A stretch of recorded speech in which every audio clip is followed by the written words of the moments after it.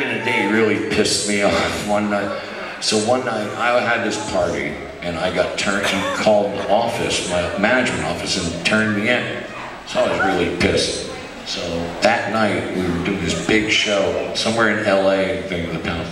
And he goes, oh, don't forget, man, introduce me, Dr. Killdrums, right? I'm like, yeah, right. So we go and he starts doing his drum solo, and he had the 3 bass drums.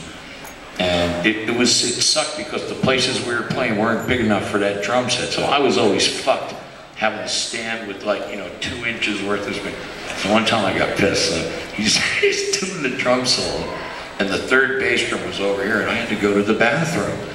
And I'm like, fuck this. So I just walked over and I zipped down and whipped out my gecko and went pissed in his bass drum. He didn't see he was playing the drum solo. The drum tech is like,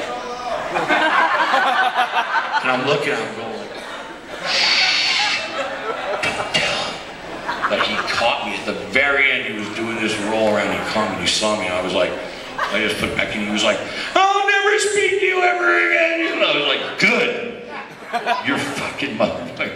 Because he got me in trouble. But he was like, so, and then they had to clear out the bass drum, right? And no one, it was like they were drawing straws to see who was going to do it. I was like, well, I'm not doing it.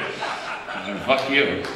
That was a true story. He hated me for like 4 months. He wouldn't talk to me. He would just be like, so that what I did to get even was every night I introduced him with a different name. I never introduced him as Dr. Killdrums. I would say like Dr. Bobo, or Dr. Franticals, or Dr. Psychoticals, or Dr. Adolf von Wacholz, or it just Dr. Statutory Rape, Dr. anything I could think of.